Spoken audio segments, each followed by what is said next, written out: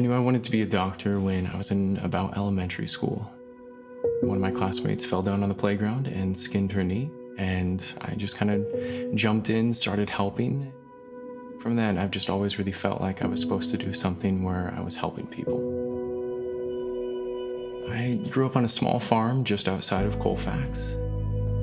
I always tell people that it's the greatest city in America, and sometimes maybe people chuckle at that, but I love my hometown. My plan is to be a family doctor in Colfax, Washington. Really, it's kind of the thought of them that inspires me to work hard on my assignments and through these clinical experiences, because I just want to be the best doctor that I can for them. I can honestly say that WSU is doing an excellent job of preparing me to be a good doctor for my patients. During our third year of school, we're doing something called clerkship.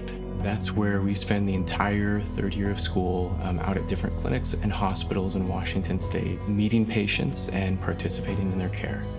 For my own clerkship, I have the opportunity to be at the VA hospital here in Spokane. I get a lot of one-on-one time with patients, and I get to participate in their care. One of the special things about WSU is the focus on building a physician of good character.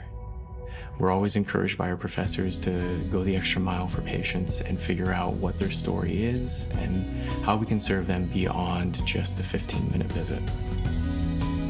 The promise of the med school is to provide service to the underserved communities of our state, and I look forward to keeping that promise.